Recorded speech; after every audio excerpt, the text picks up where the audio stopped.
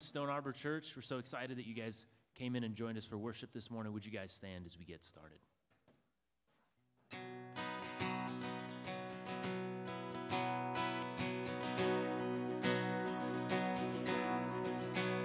I was buried beneath my shame. Who could carry that kind of weight? It was my tomb till I met you. I was breathing but not alive. All my failures I tried to hide. It was my tomb till I met you. You called my name and I ran out of that grave, out of the darkness into your glorious day. You called my name and I ran out of that grave, out of the darkness into your glorious day.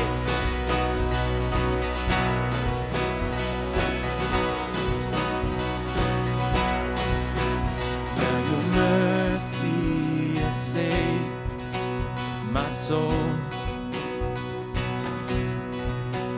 Now your freedom is all that I know. The old made new, Jesus, when I met you, you called my name and I ran out of that grave, out of the darkness into your glorious day. You called my name and I ran out of that grave, out of the darkness into your glorious day.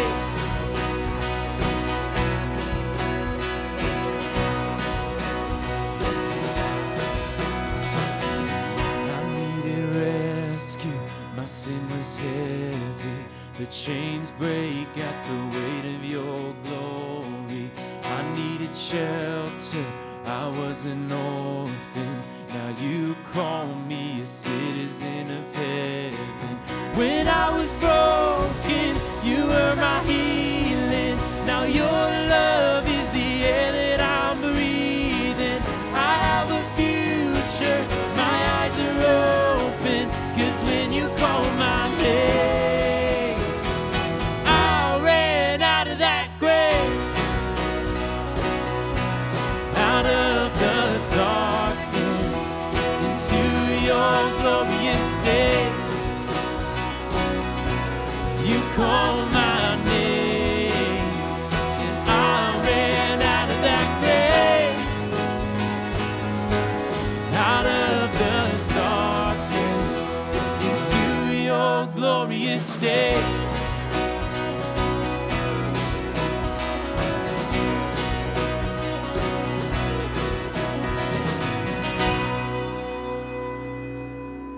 Would you pray with me as we continue? Father, we thank you. We thank you for that truth that we were in darkness and you brought us into a glorious light. And God, your word says, for you have brought us out of the darkness and brought us into the kingdom of the Son whom you love. And it's only by his death and on the cross and him going into darkness himself and rising again that we can come out of our darkness. God, would you help every day, daily for our walk to look more and more like Jesus' and help us today to learn more about your word, to honor you with our worship, and just be with us this morning. In Jesus' name, amen.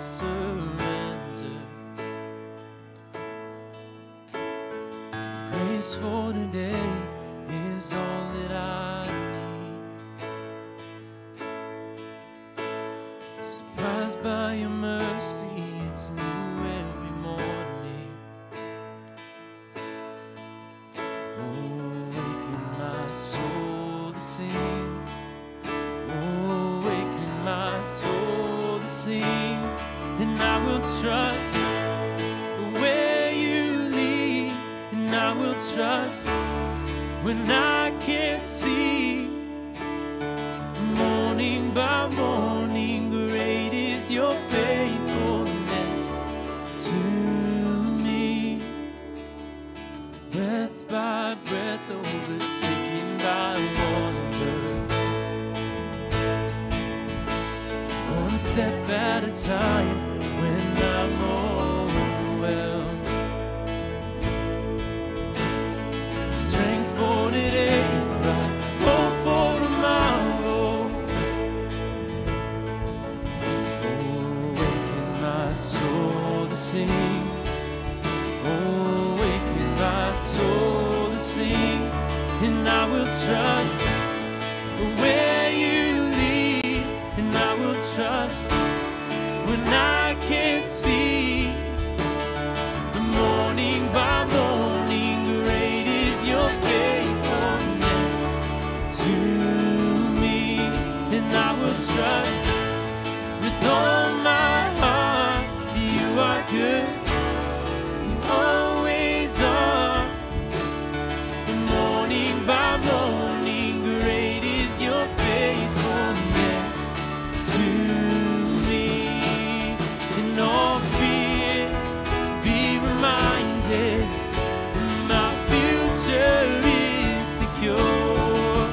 Oh, my Father has spoken, and He keeps His every word. In all fear, be reminded, my future is secure. Oh, my Father has spoken, and He keeps His every word. And I will trust where you lead, and I will trust when I can't see. Morning by morning, great is your faithfulness to me. And I will trust with all my heart, you are good, you always are. Morning by morning, great is your faithfulness to me. And I will trust where you lead, and I will trust when I can't see. Morning by morning, great is your faithfulness to me. You may be seated.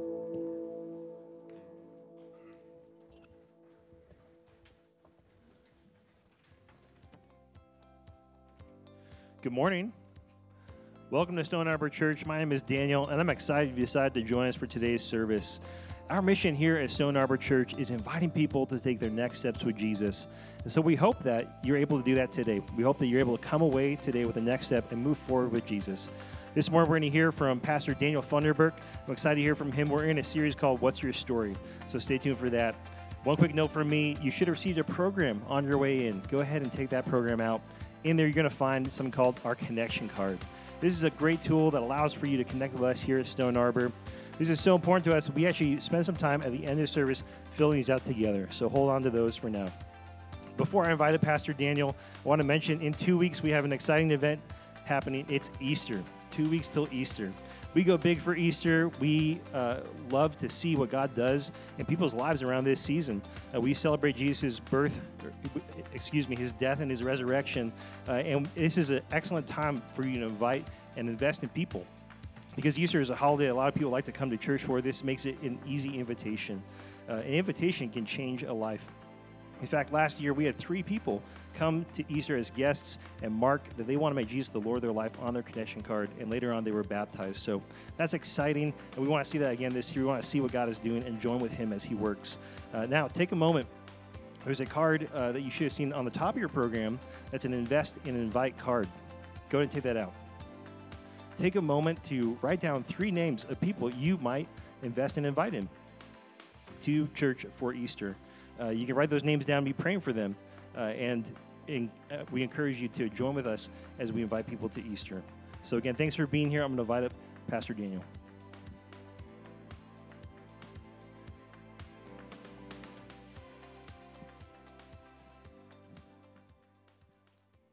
Good morning, everybody. My name is Daniel, if I haven't met you yet. I serve as one of the pastors here at Stone Arbor Church, and so it's good to be with you all this morning. Would you pause and pray with me? Heavenly Father, we come to you this morning. We thank you, Lord, for today. Thank you, Lord, that you've given us space to worship you. And Lord, I can imagine as people are sitting in these seats and have had busy weeks, maybe stress and pressure in their lives, and lots of distractions and things that may be weighing on them. Lord, I just pray that in these moments that you would help us to have just the ability to focus in on what it is you want for us today.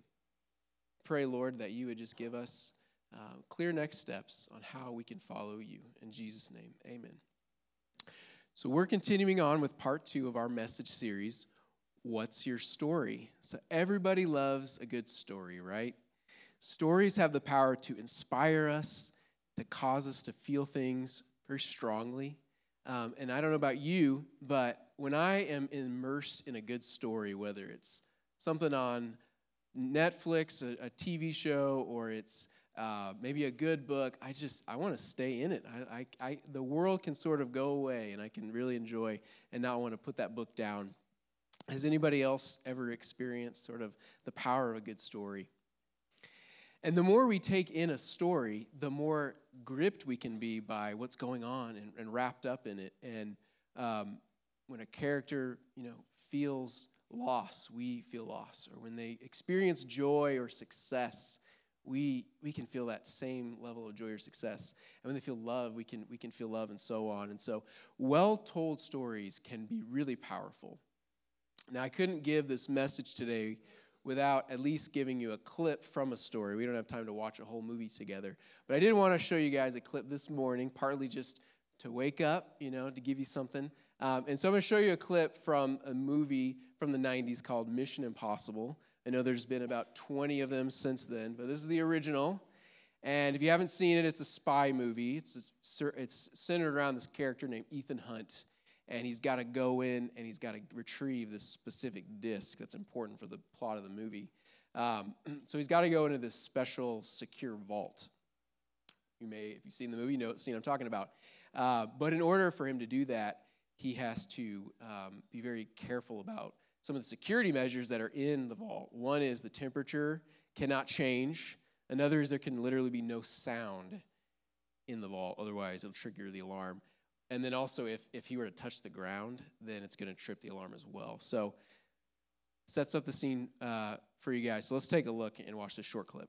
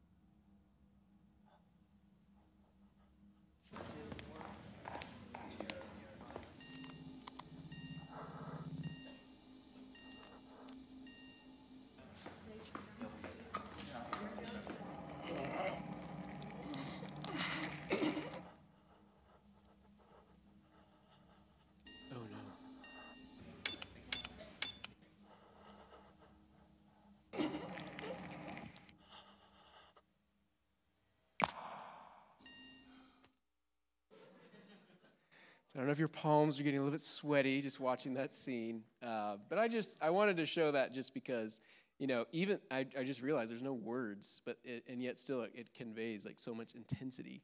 And so if you've seen that movie, you kind of know that's a pretty important part of the story. And actually, those movies tend to get more and more ridiculous. So that scene was one of the least ridiculous of the Mission Impossible.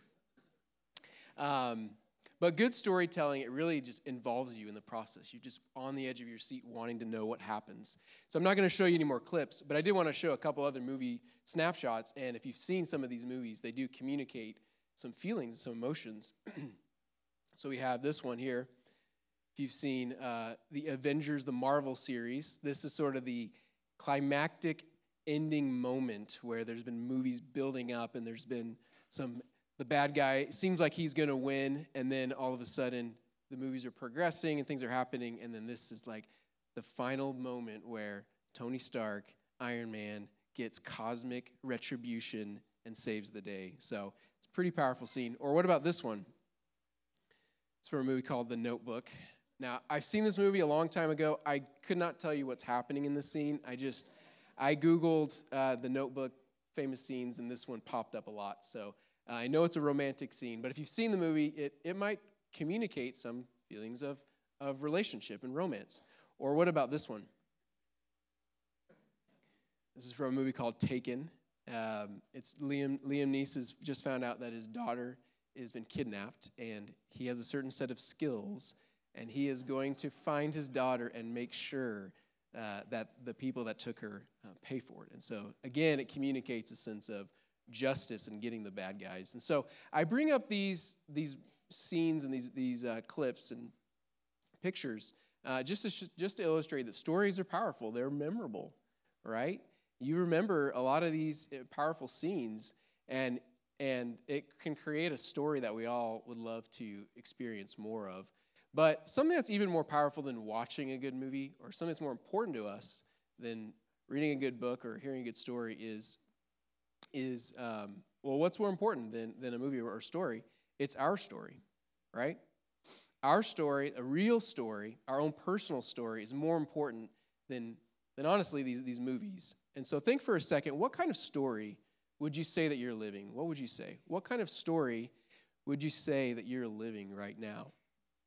Perhaps you feel like your life is maybe a romantic comedy, like The Notebook. Or maybe you feel like your life right action adventure, I would say, with some drama, and then sprinkled in moments of comedy. There's been some moments of comedy with our kids recently, but it's really not that easy to put a label on our story, right? It's not that easy. And so sometimes our story can feel a bit confusing at times. There's moments in our story, in our lives, that don't make a lot of sense. So maybe perhaps our lives can feel like a mystery. There's parts that we just can't quite understand. And it can lead to questions, and we don't always get those answers to those questions. And so in this series, what we hope to do is that you would walk away just to have a better appreciation of more than just your story, but the grand story, God's story. And sometimes by understanding God's story, it can actually bring a lot of sense for our own story. And so what is God's story? What is God's story? God's story is one of bringing about his restoration and transformation one person at a time. Restoration and transformation one life at a time, because lives are precious to God. And it'd be impossible to tell this grand story without highlighting something that's very, very important for the Christian journey, and it's something we've talked about even in the announcements, is the idea of baptism. And that's something we're going to be celebrating next Sunday as a church, is baptism. Now, why is baptism so important? In a few weeks, we're going to celebrate Easter. Again, something we talked about in the announcements. And Easter is really the time that Christians gather to remember and celebrate the fact that Jesus rose again from the dead, from the grave. He took the penalty of our sin. He put it on himself that we might experience newness of life. Now, when we get baptized, what we're saying is that it's actually very profound. It's a symbolic experience of whenever you go into the water, you're saying, I'm no longer going to live for myself. I'm dying to my own way of living. And then when we come out of the water, it's the idea of God washing away our past and our sins and bringing about a new life for us. And we can experience that new life in Christ. Baptism, again, isn't what saves us, but it's a symbolic thing of when we make that commitment to the Lord. So here's a picture of me, 1990s, getting baptized. James Avenue Baptist Church, Fort Worth, Texas. My father is baptizing me. And chili bowl haircut and all, getting baptized. And so this really was the beginning. It wasn't the point when I came to God and had it all figured out.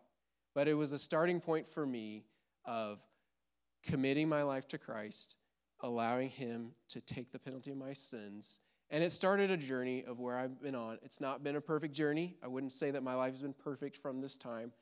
But what it has done is it has allowed God to work in my life day by day to help me to become more like him. As Bryce mentioned last week, baptism, it really marks the beginning point. It's an entry point with our walk with God. And even though we may experience lots of ups and downs in our journey with Christ, it's beginning the transformation of what God is doing inside of us. Now to shift gears just a little bit, whenever you're telling a great story, it can actually be really challenging. So I don't know if we have any people that have written stories or just appreciate a good story, but to tell a really timeless classic story, there's a lot that goes into it. And so that people have different opinions on what are the ingredients that make up a really compelling story. But here are a few things I think we can agree on, a few elements. And I'm going to use this just to launch us into our sermon today. So these are the four ideas, or the four ingredients that make up a great story. So I'm going to run through these really quick, and we'll come back one by one. But they're an engaging plot. Number one is they're an engaging plot. Number two is there's relatable characters. Number three is there's tension that needs to be resolved. And number four is there's a satisfying conclusion that brings change. And so if you'd like to follow along in your program, you have a listening guide in your program. And feel free to read along as we go further in. Now, we've been looking at the book of Acts and a few select stories of individuals who've chosen to make that next step of baptism. Again, it's a critical part of the story that God is telling. And so there's one verse that kind of summarizes what God is doing in the book of Acts, and it's found in Acts chapter 1, verse 8. It says, you will receive power. He's talking to the disciples. You will receive power when the Holy Spirit comes on you, and you will be my witnesses in Jerusalem and in all Judea and Samaria and to the ends of the earth. So that continued on in the Christian church from that point 2,000 years ago until today. And so let's dive in a little bit more to the idea of a plot. So the first point is that to have an engaging story, or to tell a great story, you need an engaging plot. So what is a plot? A plot, basically, in simple definition, is it describes what's happening in a story. That's it. It describes the events of the story. So, but maybe to put a little bit of a different spin on it, it's people doing interesting things, right? You read a book, you watch a movie because you want to see some interesting things happen. You want to see the development. The better the plot, the more the interesting of the things that are happening, right? And that's what's happening in the book of Acts. The disciples took what Jesus commissioned them to do, and they go do interesting stuff. They're not breaking into vaults. They're not doing that kind of thing. But they're going out and they're sharing their beliefs with people. And as a result, it leads to some really engaging stories of God working through the disciples. So Jesus had given this commission to his followers. He had healed people when he was here on earth. He had taught them what it means to live in the kingdom and why he came and why he died. And then when he ascends into heaven, he sends his disciples out in the countryside to share this news with others. So they start in Jerusalem, and then there's persecution that breaks out. So many of the disciples are spread throughout the towns. And as they're going, they're obediently sharing and they're just witnessing. They're doing the things that Jesus commissioned them to do. And it sets up this whole book of Acts found in the New Testament. And so what we're going to look at today is one particular story from the book of Acts, chapter 8, and starting in verse 26. So I'm just going to read the story, and then we'll talk about some of the points afterwards. So starting in verse 26, an angel of the Lord spoke to Philip, "Get up and go south to the road that goes down from Jerusalem to Gaza. This is the desert road." So he got up and he went. There was an Ethiopian man, a eunuch, and a high official of Candace, queen of the Ethiopians, who was in charge of her entire treasury. He had come to worship in Jerusalem and was sitting in his chariot on his way home, reading the prophet Isaiah aloud. The Spirit told Philip, "Go and join that chariot." When Philip ran up to it, he heard him reading the prophet Isaiah and said, "Do you understand what you're reading?" "How can I," he said, "unless someone guides me?" So he invited Philip to come and sit with him. Now the scripture passage he was reading was this: "He was led like a sheep to the slaughter, and himself for someone else. Philip proceeded to tell him the good news about Jesus, beginning with that scripture. As they were traveling on the road, they came to some water. The eunuch said, "Look, there's water. What would keep me from being baptized?" So he ordered the chariot to stop, and both Philip and the eunuch went down, seeing revival take place and lots of people responding to the gospel. And then out of nowhere, he gets a direct order from God to go to this lonely road toward Gaza. So it's an interesting plot. It's kind of like, why is this happening? So here's a map, just to give you an idea. He had started up here in the area of Samaria, and God had commissioned him to go down past Jerusalem onto this road. Now, if you read the story, you may be thinking, oh, okay, well, it was maybe like an hour's journey. But it probably took him a few days to maybe a week to get to that lonely road. And if I was Philip, I would be asking myself, what is going on? Why are you taking me away from this fruitful ministry in order to go out into the middle of nowhere where I could get beaten up or mugged? It's crazy. And yet God had a purpose for this, which we'll see as we talk about it. He was working in ways that may not have made sense to Philip at the time, and yet if Philip could see the larger, grander story of what God was doing, then this would not seem like a strange request. And so Philip, he chose to obey. All he did was he started walking. He did simple, small thing, walking. And honestly, most of our opportunities today, if you're a believer, is to obey are actually small daily steps to choose to do what's right. Now, I've had many times where God has prompted me to do certain things. Some are big, some are small. A lot of them are just simple ways, whether it's reaching out to my coworker or it's sharing Christ or even just identifying that I'm a part of a church and inviting people to join in. And often, honestly, most of those times, there's a sense of anxiety or concern or worry that, I don't know, how is this person going to think about me when I do this? And every single time it requires some courage to just do what God asked me to do, even in small things. And yet when we respond and obey what God is asking us to do, we get to play a part in God's grand story as it unfolds. And so if you want to participate in what God is doing, just choose consistent obedience. Just choose to do some simple things over time. We see that with Philip. He's choosing to do the things that God asked him to do. And as we choose consistent obedience, we get to play that part, a part, as God's story unfolds. And not only does it advance the story of what God is doing, but as we participate in what he's doing, a lot of times, at least for me, it sort of can clear up some fogginess of what's going on in terms of my purpose or my meaning in life as I am willing to extend an invitation to somebody or help them learn more about God or just walking the walk. A lot of times that helps clarify my own purpose in my life, and my own story starts to make more sense.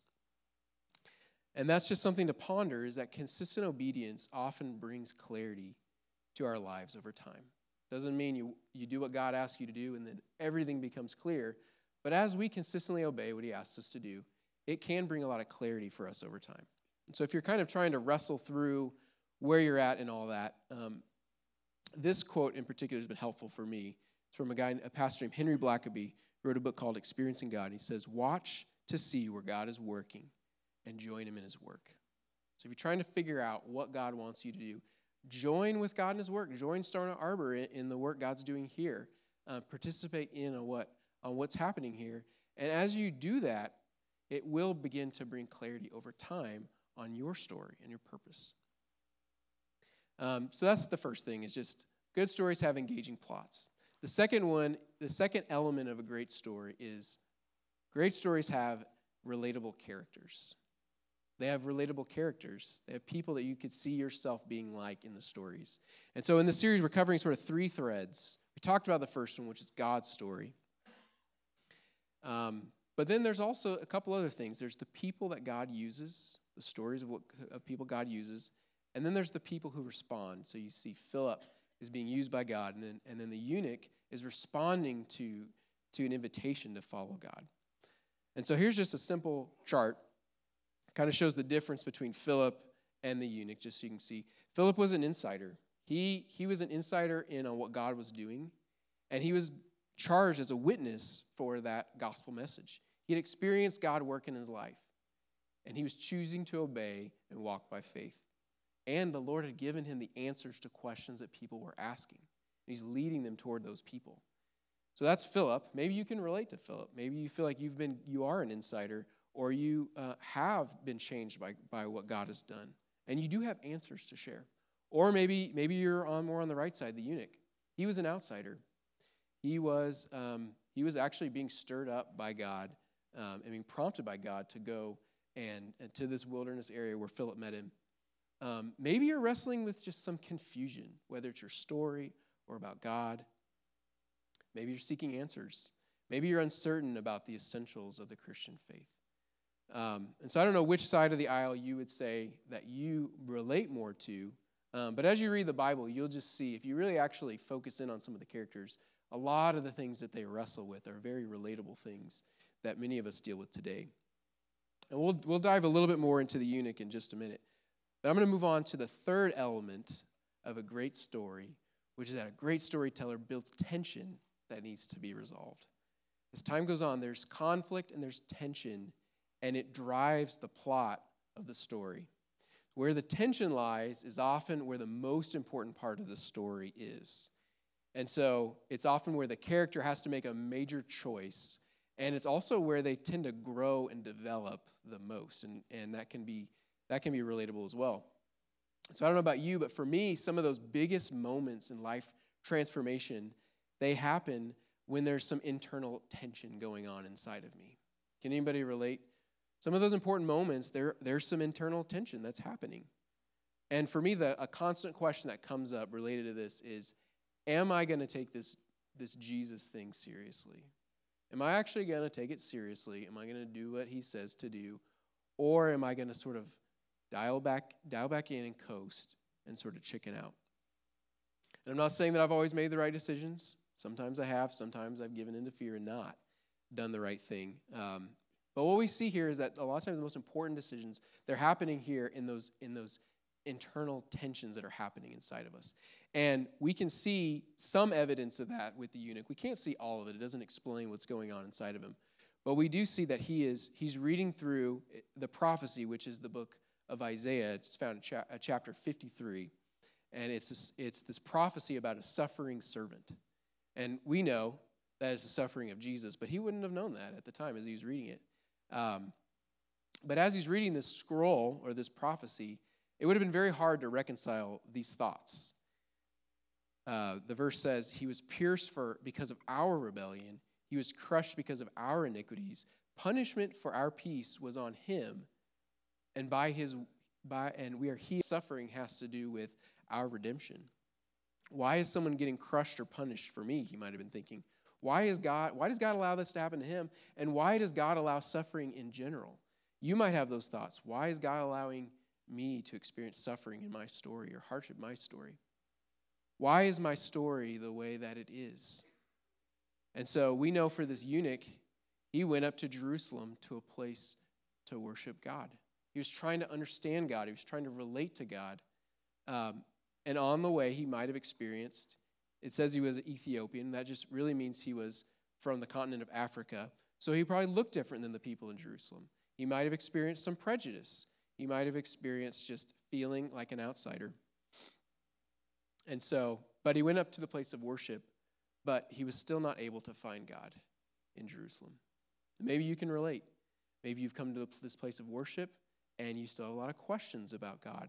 You have a lot of questions about your own story and why things maybe are the way that they are. And this can create mounting tension, right? If you have unanswered questions, it can create a lot of tension. And it can also lead to some wrong conclusions. Maybe there is no God. Maybe God is not concerned about your story after all. And if this is you, we'd love to talk with you further and help you process through some of those questions related to God, and also allow you space to be here and just to investigate at your own pace. And so we don't know all the answers to why God allows suffering, but what we do know is that it cannot be because he doesn't care. God does not allow suffering because he doesn't care. He does care. And this is part of what Philip was explaining to him in this passage. He's explaining Jesus. He was explaining that Jesus came and he took on the suffering that mankind was experiencing because he wanted us to have that relationship with God. And so for the eunuch, it was important enough for God to personalize this message, to take Philip out of this prosperous ministry all the way, maybe 100 miles, all the way out to the middle of nowhere, to explain to this one person what it means to have a relationship with Jesus. But God cared about this eunuch enough to do that. And I think God is really, he's in the details. He does care. He's actually involved in the story of our lives. He longs for us as we're wrestling through that internal tension, as we're just trying to understand our own story, as we're processing some pains or some hurt that we have. And he wants us to lean toward him. So I found that in moments of internal tension, the best thing to do is to lean toward God and not away from him. To lean toward God and not away from him. And as you reflect on your own story, what are some of the tensions that you're facing in your own story? Are you questioning God's goodness? Are you wondering maybe how long you may have to endure some particular hardship or difficulty? Maybe there's a relationship where you feel like every time you think about it, it makes you sad in your heart. Maybe you just feel stuck. Maybe you just feel like you cannot progress in your story. And it's a time to just wrestle through some of those internal tensions and see what God may be speaking to you in those moments. And God actually does meet us in those moments in our story, and he wants us to lean into him and ask him for help.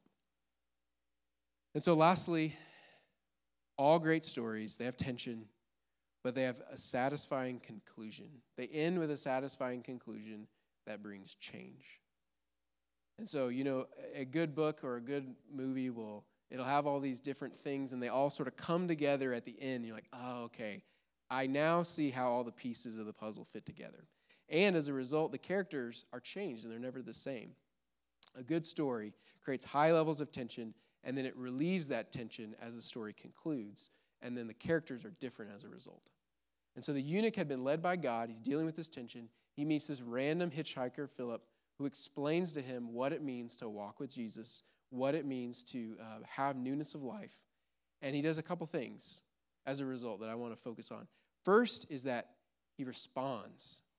He hears the good news and he responds to Jesus. He took action. Often we have conditioned ourselves to maybe hear a good sermon or to God may give us some truth. And if we're not careful, we go, yeah, that was good. That was helpful. And then nothing happens. But that's not what the eunuch does. He responds, he takes action. A lot of times the excitement and participating with God in his story comes as we respond and we obey what he's telling us to do. And I think it's fair to say that if you want to see progress happen in your walk with the Lord, if you will just develop a healthy rhythm of responding to what he says to do, even if it's simple things, develop a rhythm of receiving some insight from the Lord or from a godly person, and then just putting it into practice. You develop a healthy rhythm of doing that, you'll see growth. You'll see growth take place, and maybe very quickly. And so for you, I don't know what that next step could be, but if it's baptism, if you've not been baptized, if the Lord is stirring something inside of you to consider baptism, I recommend taking that step forward, or at least talking to a pastor or talking to someone that you trust to see if that makes sense for where you're currently at. And so he responded, and that's what he did. He responded with baptism. And that leads to the second thing. As a result of him responding to what the Lord was doing, it brought about a happy conclusion. He went away rejoicing. Isn't that wonderful? I don't have the verse up here, but the Message translation says, he went back down the road and was happy as he could be. He went back down the road and was happy as he could be. I just get the image of him walking down the road, does like a jump in the air, clicks his heels, and he's just whistling a merry tune. That's sort of the image that we have, is that he was rejoicing in the breakthrough that he had. Philip had explained that God had come near to him, and it unlocked something in his mind, and it brought clarity where maybe there was fogginess before. And he decided to get baptized. He said, there's a river, let's just do this thing. Let's get baptized. And so that's what we're focusing on here in this series on baptism, because it is such an important, crucial part of the Christian journey.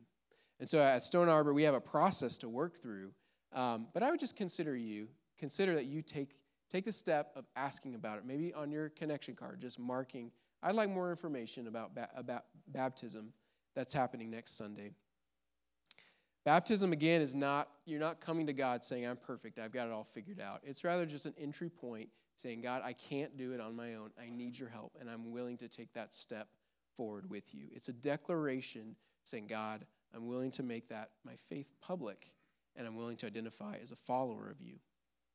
So when I think about my own spiritual journey, and I think about some of those tense moments and those forks in the road, a lot of times I have some nagging questions that have to be resolved. One is, do I really matter? Do I actually matter? Does my story really matter in God's story? And the second thing is, can God really use me? Can I participate with what God is doing? And so as I was preparing this message, I had a thought. I thought, I wonder if the book of Isaiah, where he's reading about the prophecies, I wonder if it brings up the idea of the eunuch. I just wonder if it does. And so I just Googled, or I just put in Bible Gateway the word eunuch, and in Isaiah, a couple of examples of the word eunuch pop up. And so he was reading in Isaiah 53. Just 3 chapters later, Isaiah 56, so he probably got to this part in the scroll. It comes to these verses that I thought were pretty encouraging. Isaiah 56, starting verse 3, says, no foreigner who has joined himself to the Lord should say, the Lord will exclude me from his people. And the eunuch should not say, look, I am a dried up tree. For the Lord says this, for the eunuchs who keep my Sabbaths and choose what pleases me and hold firmly to my covenant, I will give them in my house and within my walls a memorial and a name better than sons and daughters. I will give each of them an everlasting name that will not be cut off. So God gave this promise to the eunuch. Now, if you don't know what a eunuch is, they are not able to have children. They are biologically, either through birth or through procedure, they cannot have kids. So imagine just the psychological or the emotional toll that would have on a person, just not knowing that they are unable to do that. And yet God is speaking directly to this type of person, to this eunuch who's wrestling with identity and wrestling with his story and his purpose. And so as a result, Philip's gospel message transforms his perspective, and it transforms his life. So he might be thinking, I don't know if God can use me. I don't know if my life matters. I know I can't have biological children. Like, what can I pass on to others?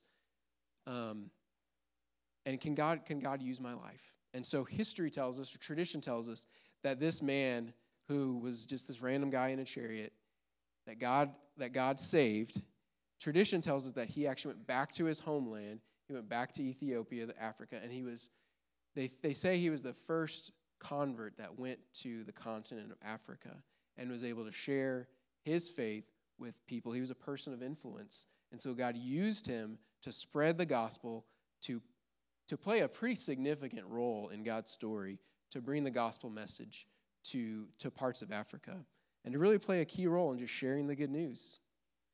And so when that news of Jesus just sunk deeply into his heart, he was changed, and the natural outcome was joy. I want to share this with others. Maybe I can't have kids of my own, but I can have spiritual kids. I can mentor and I can disciple others, and I can explain to them the way that God transformed me. He wasn't a dried up tree. He was very fruitful in God's eyes. God spoke directly into the very thing that may have caused him to feel rejected and unwanted and useless. So let me ask you, what's your story? Are you wrestling with maybe some internal tensions? Maybe it's God's goodness. How can God redeem my story? Take courage in knowing that God is in the business of bringing healing and restoration. He says to you, you're not a dried up tree. You have potential, and God can use you as you take steps with him. So maybe you identify more with the eunuch, or maybe you identify more with Philip. You've been entrusted with so much. And will you be his witness this week? Would you consider taking a step, taking that invite card, and including and inviting somebody to participate in what God is doing here at Stone Arbor, in order that people might get a more clear picture of what God is up to? As the worship team comes back onto the stage, would you consider taking a next step? Maybe your next step is baptism. Maybe it's marking on that connection card, I'd like more information, or I'd like to participate in baptism. And I pray that that would be something that you'd consider. Just talk. Maybe the next step with that is just talking to somebody and just processing your own spiritual journey to see if that makes sense for you. Another step you could take is to ask yourself, where could I take a courageous step of obedience? If you have been baptized, maybe God has been prompting you and stirring in you to take a step of obedience with him that you've been reluctant to take. And it takes courage, and you can ask God for help. And then lastly, write down where you may be getting stuck and who you could talk to about it. All of us get stuck at different times. We can't make progress in what maybe the journey that God has for us. And for me, whenever I feel like I'm stuck, it brings a sense of stagnation, discouragement, maybe a feeling of hopelessness. But consider writing down where you may feel stuck and then who you could process that with this week. Let's pray. God, we thank you for your word that cuts into our hearts. We thank you, Lord, for the grander story that you're telling that goes beyond just the simple things of our lives. Thank you, Lord, that you allow us to participate in on what you're doing.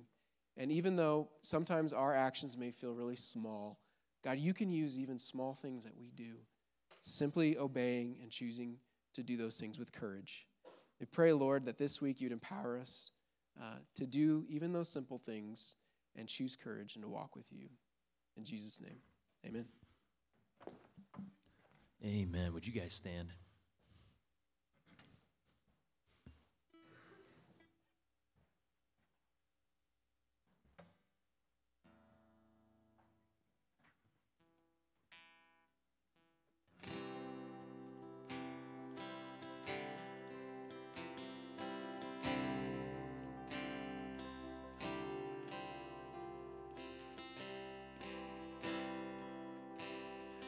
How I long to breathe the air of heaven, where pain is gone and mercy fills the streets, to look upon the one who bled to save me and walk with him for all eternity.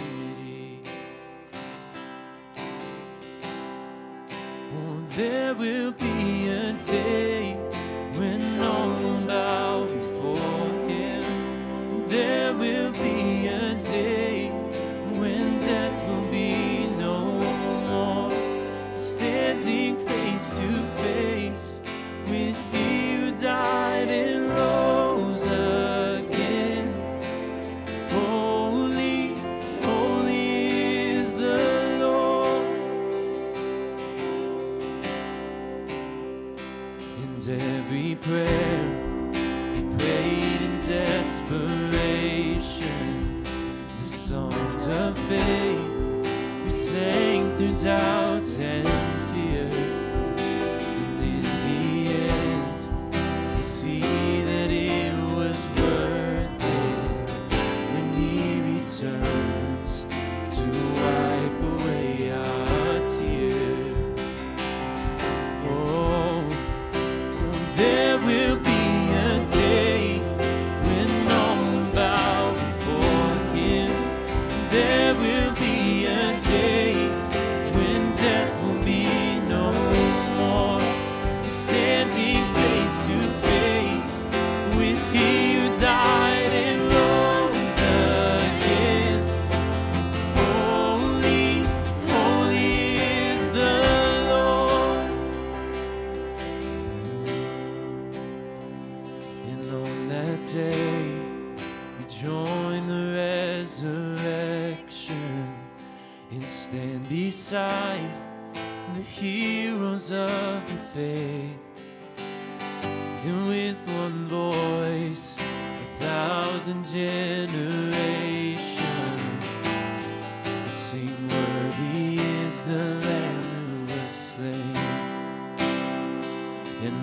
that day, join the resurrection and stand beside the heroes of the faith. And with one voice, 1,000 generations sing, worthy is the Lamb who was slain.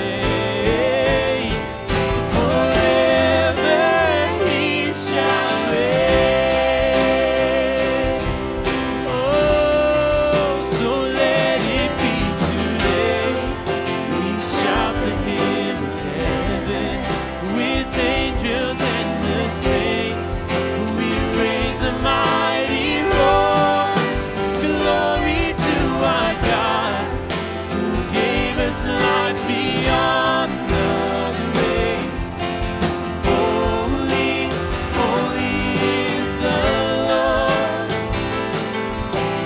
Holy, holy is the Lord. Holy, holy is the Lord. You may be seated.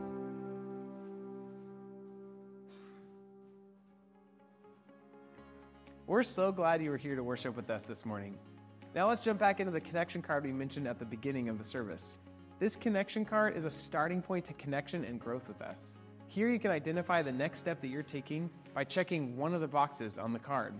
We're eager to support you as you take your next steps with Jesus. Also, the connection card is a great place to leave your prayer requests. We'd really love to know how we can pray for you this week.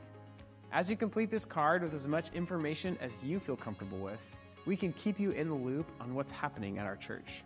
You've got a few options for filling out the card. You can go digital with our Church Center app, scan the QR code found on the back of your program, or you can just use the connection card included in your program and drop it in the offering baskets when they come around. Let's take a quick moment to pause and fill those out now.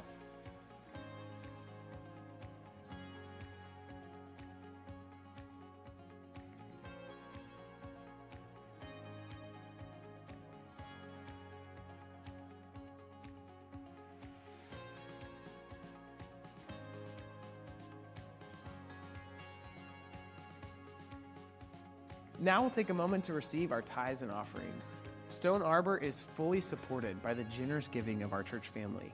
You'll notice the ushers coming forward with offering baskets now. If you came prepared to give today, you can use the giving envelope in your program or any of these additional ways that you see on the screen. This moment of our service is an opportunity for us to worship Jesus, who is the ultimate picture of generosity. 2 Corinthians 8:9 says, "For you know the grace of our Lord Jesus Christ, that though he was rich, yet for your sake he became poor, so that you, through his poverty, might become rich." Through his sacrifice and generosity, we were given the opportunity for eternal life. And as we give back to God, we invite you to worship him and thank him for what he's done. Your generosity fuels the mission of our church. Thank you for being part of the work God is doing here through your giving. If this is your first time joining us at Stone Arbor, we're so glad that you're here. Swing by our guest table in the breezeway to grab a free Stone Arbor coffee mug. This is just a small way for us to say thanks for being here today. Bring your connection card and meet our friendly team of staff and volunteers. We would love to connect with you and share this gift with you. As the offering is gathered, let's look ahead to some exciting events. Next Sunday, we have a baptism celebration. At Stone Arbor, we love coming alongside and celebrating those who are ready to publicly declare through baptism that they've decided to follow Jesus. The baptism will be held in between services, and we'll have cupcakes to celebrate. As you heard earlier in our service, Easter is 2 weeks away. Every year, Easter provides us with a huge opportunity that our church rallies around to invite our city and the people in our lives to come to Stone Arbor. Jesus' resurrection was God's rescue plan. That's why Easter is so significant.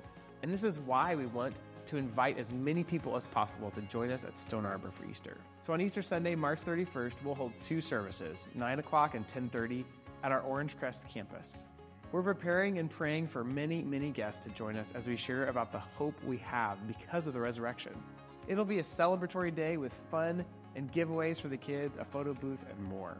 Here are 2 ways that we are preparing for Easter that we'd like to invite you to. First, help us spread the word about Easter by joining us for Invite Riverside.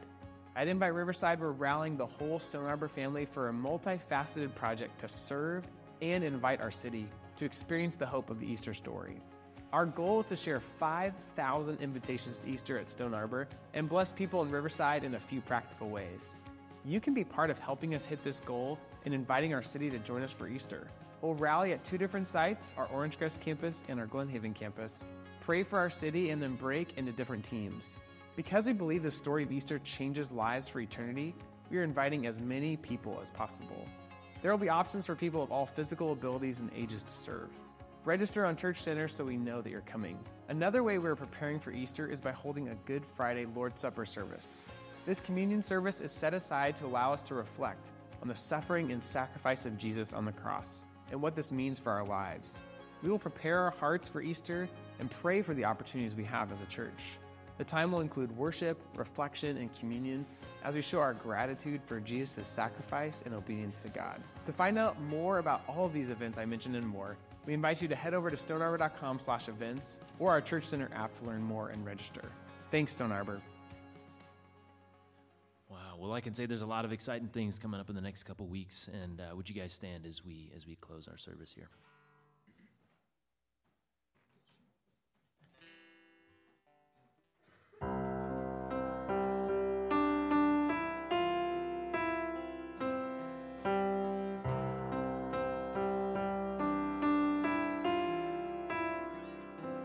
In the darkness, we were waiting without hope, without light, till from heaven you came running.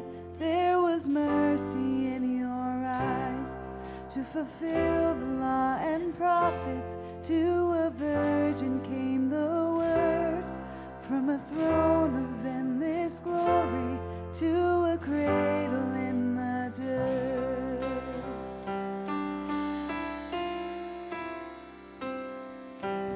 Praise the Father, praise the Son, praise the Spirit, three in one. God of glory, majesty, praise forever to the King of Kings.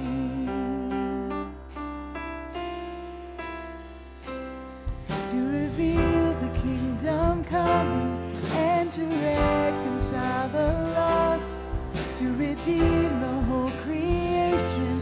You did not despise the cross, for even in your suffering you saw to the other side, knowing this was our salvation. Jesus, for our sake you died.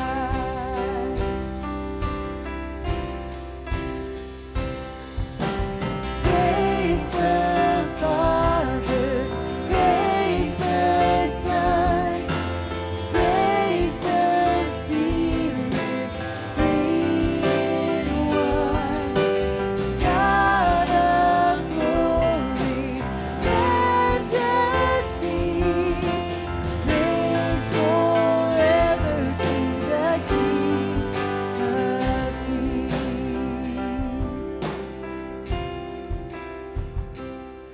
And that morning that you rose, all of heaven held its breath, till that stone was moved for good, for the Lamb had conquered death.